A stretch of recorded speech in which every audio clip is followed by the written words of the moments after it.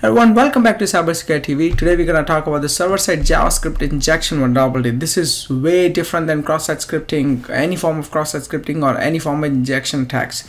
So today I'm going to walk you through what is the vulnerability, why it exists, how do you discover this vulnerability, and how do you exploit. At the end, I'll also give you a little homework which you can try and do it by yourself on this one of the vulnerable application. It's very straightforward. So let's get into it. If you haven't hit the thumbs up button yet, please do it. That's gonna help me in the YouTube algorithm, and let's get started.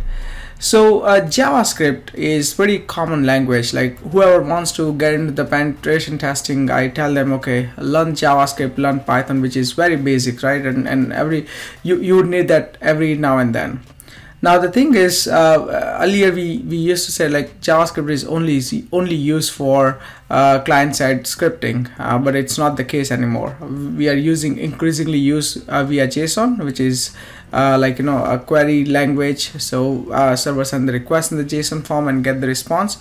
Then you also have like JavaScript being used in the database language, which is like NoSQL is one of the example which we saw like in one of our earlier video. How do we exploit the NoSQL database, right? So now and one of the example of JavaScript being used on the server side is Node.js. So it's used as a backend programming language, so you could have the entire application built using the JavaScript, like front end and back end. And good thing with the Node.js or JavaScript in general is it's asynchronous and non-blocking. So that's why a lot of modern frameworks and application prefers that. Now, what is server-side JavaScript injection? Now imagine any particular function which is taking the user input and then evaluating. So whenever the user input is being evaluated using the eval function, that's where you have a possibility of doing the server-side JavaScript injection. A lot of modern applications are using Node.js, right, as of today. So of course there's quite a possibility that one is using that, and that's why whenever so for example in here request is the Node.js object, like express request object. So express, sorry, yeah, I forgot to mention that.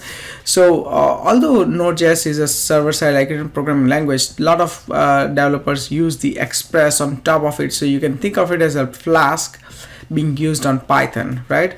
So express, they use the express. So request is the object of the express.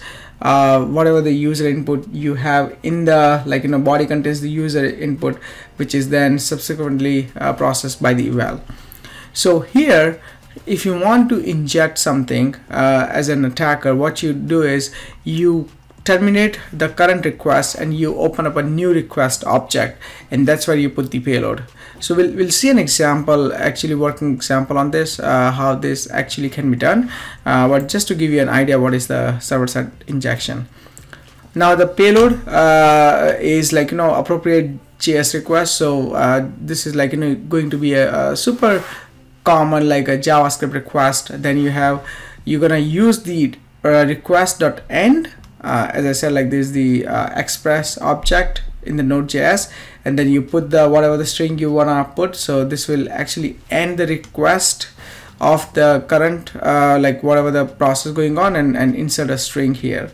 So that way you can verify whether your string, it's like script alert script, right? So your string is actually being injected to the server or not. The another example, like once you confirm that, then you can go a little further, and here as you can see it says request.end. So of course you ended the existing request. Then required, this is the file system, then you are reading the directory sync, and then you are converting it to toString, because of course this is like you cannot directly read the output of this function, so you convert to toString and then read that as well. We're gonna also use this payload in one of our exploit today. The further payloads you can use, process.cwd. You can also have process.version. CWD will give you current working directory. Version will give you the Node.js version. The architect will give you 64-bit ARM. and the file name will give you what is the JS file it's running. And this is the tool, jsgen.py is the homework for you guys. Like to figure out how do you run that. Actually, let me give you a little hint. So when you run that, use the reverse attribute. It's gonna give you a string. You can use that string to get the complete remote code execution or reverse shell on the remote system. So try that out on the demo system. We're gonna try our exploit today, and let me know if you get succeed. And this actually script also gives you a really helpful in obfuscation and filter bypass. So I know I did a lot of talking. Let's actually see the demo of how does the exploit work, so you guys can figure it out and get a good into whenever you see the Node.js or JS being used on the server side. So this is the js.gen.py I was talking about. So just as simple as you just download this file. Of course you have Python running, so execute this file using the Python. Use the reverse attribute. Use the reverse attribute. You can also configure which IPTC port you need the reverse shell. Then of course you have to use the netcat to capture the shell, and then pretty much you can run all the commands that you want. So this is going to be your homework, so let me know if you have trouble finishing it. Maybe I'll do another video in explaining it, but hopefully somebody will be able to crack it. And I've also put the link in the description for the js.gen.py.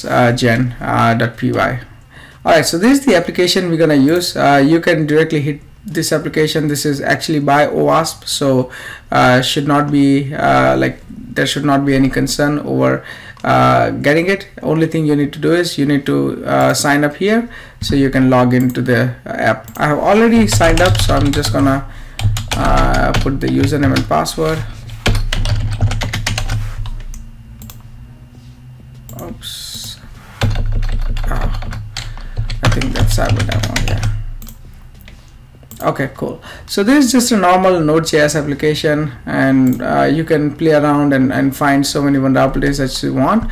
But the simple thing we want to try out here is server-side JavaScript injection vulnerability. So as you can see here, this takes contribution type, employee pretext, Roth, and after tax. Let me just try to set to 5, and it says here 5%, right? Now one thing which I'm also gonna use in the template injection exploitation discovery method is you can try the math. So suppose 3 plus 3. If this is something evaluated, that means it's possible that, so as you can see it's 6 here. That means it's possible for you to inject arbitrary value into the JavaScript. Now let's try with the test string that we were talking about. So first off, I'm gonna end the current request, and then I'll say test cybersecurity demo and submit. Okay, so that means our actual string is being demonstrated here, which is good. So now next what we can do is, as I said, you can also have the current working directory. You can find that out. So let's do that. Process.cwd.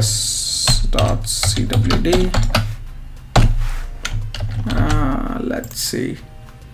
Oops. Oh, I forgot. I should not have the single quotes here. Okay, so this is installing the app directory. That's obvious. Now let's try to read the all the directories. So what I'm gonna do is require filesystem fs. This is the same payload which we saw a little bit earlier. Read directory sync, I think, then dot to string.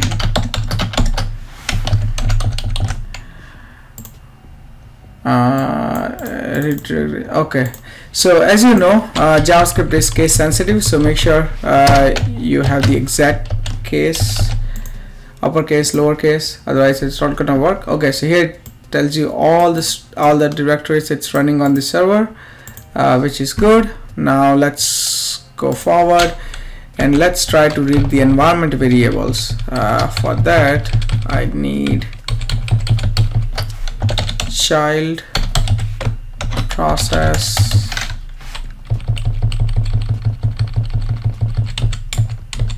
and then let's do environment variables that we want, and here we need to use another function which is executive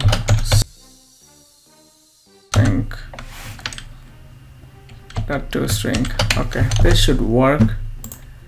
Okay, so here we got all the environment variables set by the application, right? So these are some of the simple exploits you can obviously run and play around. There are also so many vulnerabilities in these applications. You can also do stuff like cross-site scripting. You can also use burp to figure out like more vulnerabilities, so you can play around as much as you want. But the main goal of like I wanted to show you guys is like how do you perform the server-side JavaScript injection in the Node.js application. So whenever you come across like the developers are using Node.js, keep in mind again the easiest way to probably exploit or find out about these issues are you can use like certain payloads like this. You can compile into a text file and load it into the burp intruder every time you have such Node.js application, and you fire that across all the requests and see if anything shows up. That will be a quick and easy and automated way to find out. Of course, there are so many scanners out there, but none of the scanners is going to be as perfect as the manual pen test. So you do want to test it out, at least the sample parameters, whenever you can. Yeah, so that's it I wanted to discuss in this video. Please hit the thumbs up button if you haven't already. Subscribe to my channel for weekly episodes, and I'll see you guys next week. Bye.